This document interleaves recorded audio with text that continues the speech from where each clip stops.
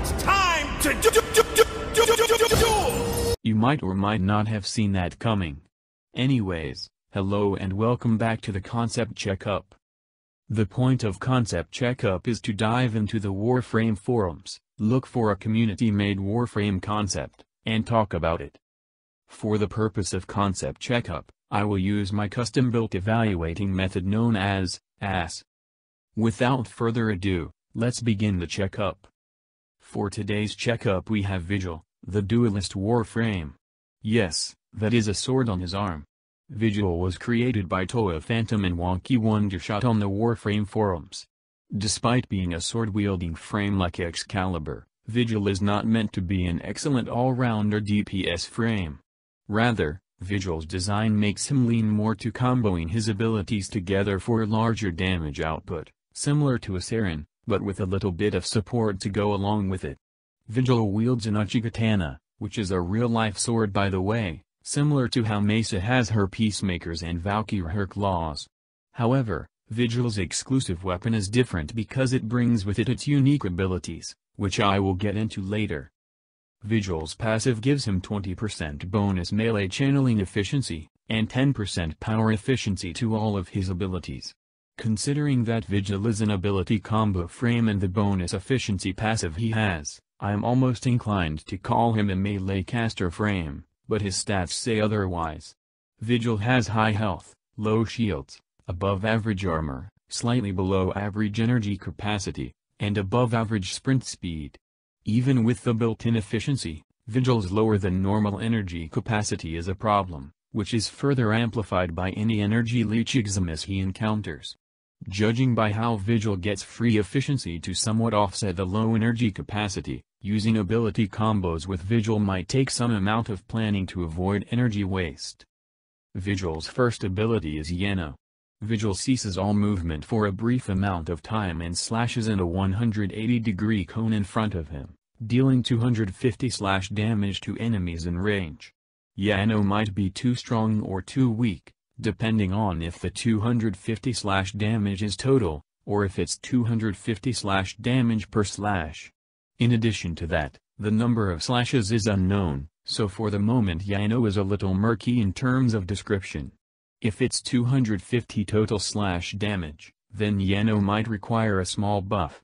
I say small because Yeno deals 250 slash damage to all enemies in range, rather than a high damage single target ability like Hades's Landslide. If it's 250 slash damage per hit, then Yeno might require tweaking, depending on the number of slashes. Vigil's second ability is Sharpen.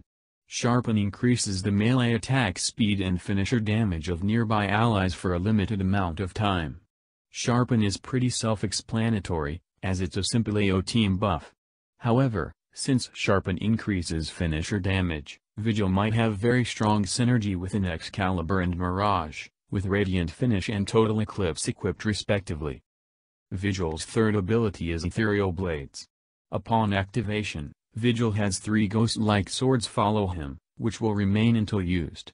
Vigil can hold down the 3 key to charge the Ethereal Blades, and then release to fire the blades towards the cursor. Each blade deals 200 slash damage, and if a target is struck by a blade, they will be stunned for a few seconds and be open to finisher attacks. The utility of Ethereal Blades is appealing, particularly if it can work against assassins and/or bosses, as well as its potential in the Conclave. For a third ability, the damage is meh, but the utility makes up for it. Vigil's fourth ability is Ancient Uchigatana, which upon activation, gives Vigil 25% additional power efficiency to all of his abilities, in addition to giving him access to his Uchigatana melee weapon. When Ancient Uchigatana is active, Vigil loses 2.5 energy for every strike with his Uchigatana, rather than a normal energy drain like Exalted Blade. Uchigatana deals 250 slash damage, and comes with its own Vigilant Strike stance. Uchigatana also has a 30% status chance and a 1.1 attack speed, 15% crit chance, 2 times crit multiplier, and 3 times channeling damage multiplier. Yeah.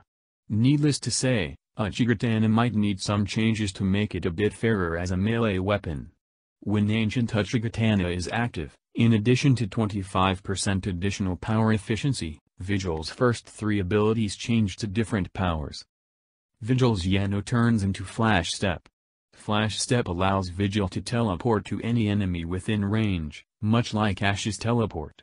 While Flash Step sounds lackluster, Flash Step can allow Vigil to ignore range and teleport to an enemy if they are marked by his third ability, which is Mark of Vigil.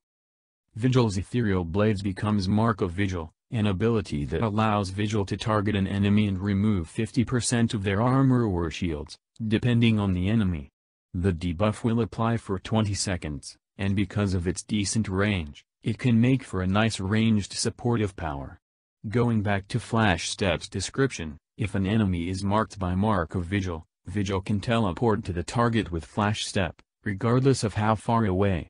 It's important to note that Mark of Vigil only applies to enemies, since it's a purity buff of course, so it's impossible to mark an ally and teleport to them as an emergency.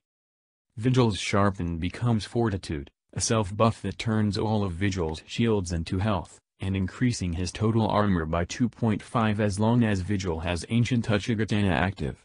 Also, Fortitude allows the damage that Vigil deals while channeling with his melee weapon to scale with his melee combo counter.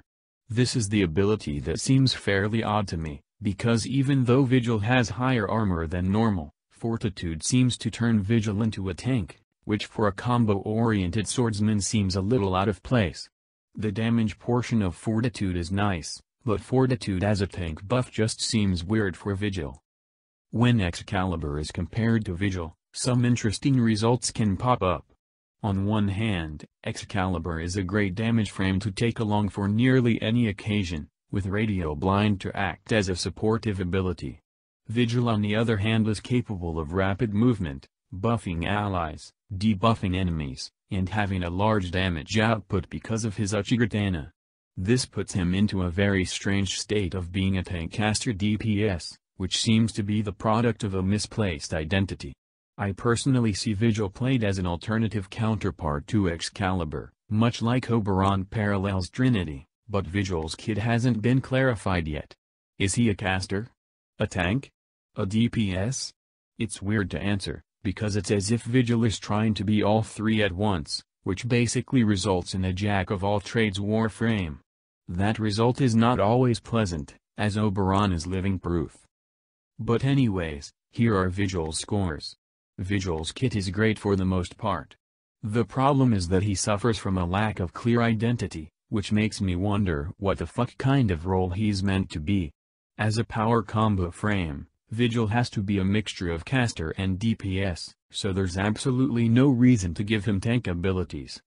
For my personal thoughts, I like Vigil's look. I really do. I just can't get behind him 100% if his identity isn't fleshed out more, and if his kit remains all over the place. So that's Vigil's checkup. Tune in next time where I will perform a concept checkup on Pretium. Thank you for watching.